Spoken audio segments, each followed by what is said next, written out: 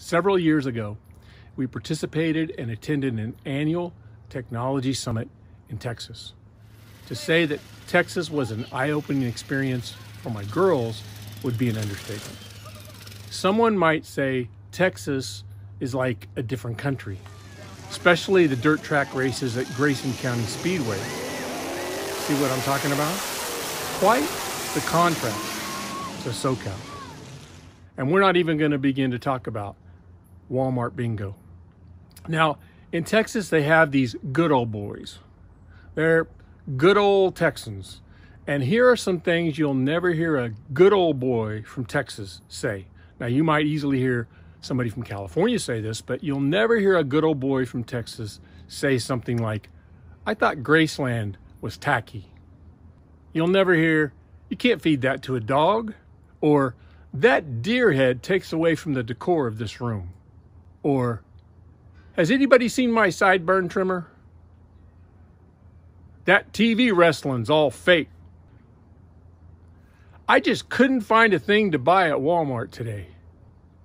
Would you trim the fat off that steak before you bring it to me?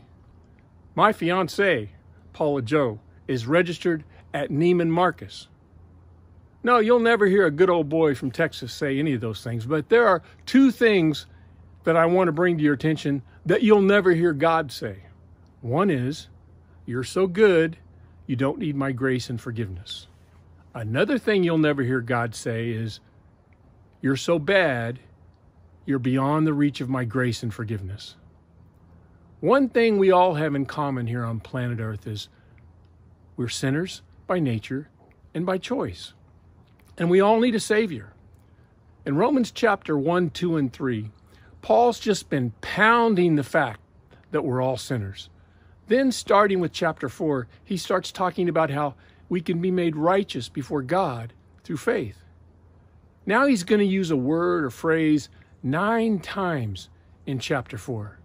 It's the word credited, or credited for righteousness. We all know what credit lines are, and in this series, I'm going to be talking about a credit line of righteousness.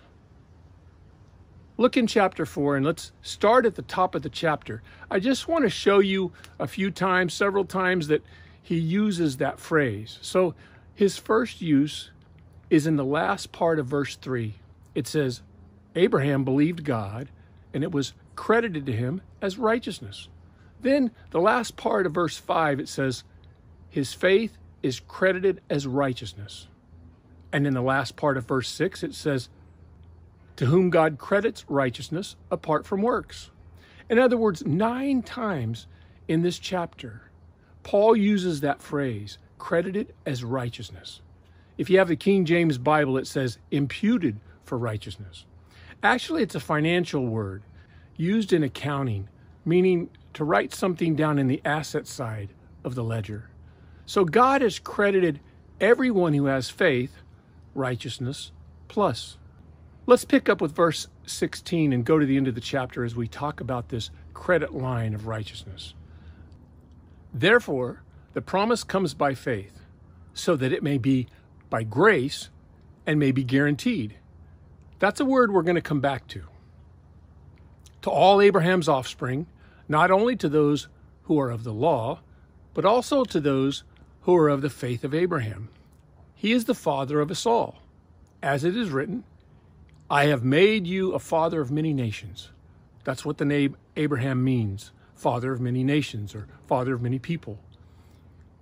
He is our father in the sight of God, in whom he believed. Notice these 2 statements about God. The God who gives life to the dead, that's the first thing it says about God, and calls things that are not as though they were. Let's talk about Abraham. Against all hope, Abraham in hope believed, and so became the father of many nations. Just as it had been said to him, so shall your offspring be. Without weakening in his faith, he faced the fact that his body was as good as dead since he was about 100 years old. Now, that's pretty accurate. Actually, he was 99, and that Sarah's womb was also dead. Now, if you don't know what I'm talking about, Sarah and Abraham gave birth to a son, Isaac, when he was 99 and she was 90. Yet he did not waver through unbelief regarding the promise of God, but was strengthened in his faith and gave glory to God, being fully persuaded that God had the power to do what he had promised. This is why, here's that phrase again, it was credited to him as righteousness. Now you're saying, well, all that is about Abraham. Now, what about me?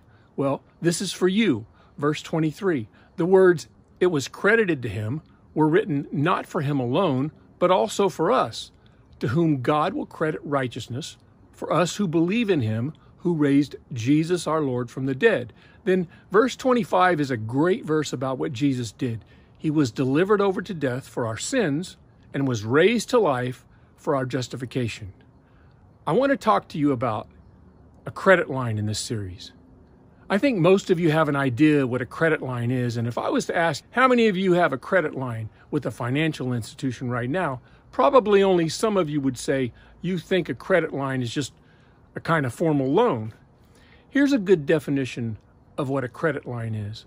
A credit line is defined as any relationship for which a future revolving promise to lend is in place. The nature of the future agreement to lend may be under a formal loan agreement or a revolving note. And listen to this, any credit card is a line of credit. If you have a credit card, you have a credit line. That card means that you can go into any business and you can swipe that card through a machine for food, or materials, or entertainment, or anything. What it is saying is the institution that issued the credit card is saying to those businesses, we're good for that amount. We'll pay that amount. Of course, then you have to repay them. Somebody said the problem with credit today is that those that need credit the most can't get it. And those who are qualified for credit usually don't need it. Well, if you have a credit card, you have a credit line. Now, let me explain this to you spiritually. God looks at you and he looks at me and he says, I'm giving you a status of righteousness. All the righteousness of Jesus Christ is available to you. And I'm giving it to you. All you have to do is access it. All you have to do is activate it. Now, that's what we're talking about here. And next week, I want to begin showing you 3 things about your credit line of righteousness. Thank you, Lord, for the credit card, the credit line that you've extended to us of righteousness. And Lord, as we continue to understand that credit line in the next few weeks, I pray that we would realize just not only what it means, that credit line of righteousness, but not only how we get it, but that credit line is through grace and that it's guaranteed by you. In Jesus' name. Open the eyes of the blind, purify our hearts in your fire,